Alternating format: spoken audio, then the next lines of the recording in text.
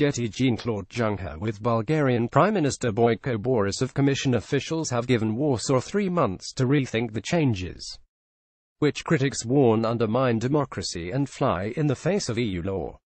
But Bulgaria has just taken over the EU presidency and is hoping for compromise which will avoid the need for heavy sanctions which could see Poland suspended from the bloc. New Polish Prime Minister Mateusz Morawiecki has met with European Commission President JeanClaude Juncker to try to resolve the issue, and EU member states will hold their first talks with Poland on February 27.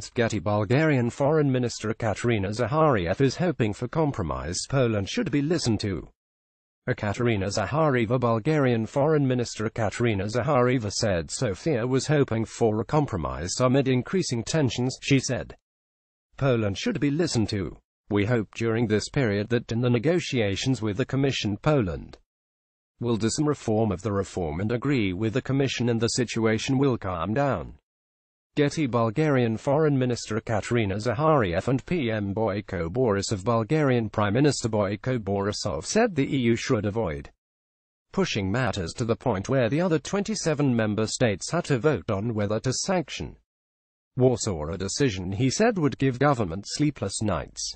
But EU officials have dismissed suggestions Bulgaria wants to put a brake on moves to penalize its fellow ex-communist member state. An official said the Commission is working to make it work within 3 months. GETTYJeanClaude Juncker and the new Polish Prime Minister Mateusz Morawiecki. There are things in the works. Next month's ministerial meeting will be a chance to hear Poland's case. In an ideal world, we will sort this out and there will be no vote. There is ample time to make it work. 2 years of bitter feud between the Eurosceptic nationalist government in Warsaw and the EU have isolated Poland, once praised as the poster child of post-communist transition, and weakened EU unity as it enters key negotiations over its next long-term budget and grapples with Brexit.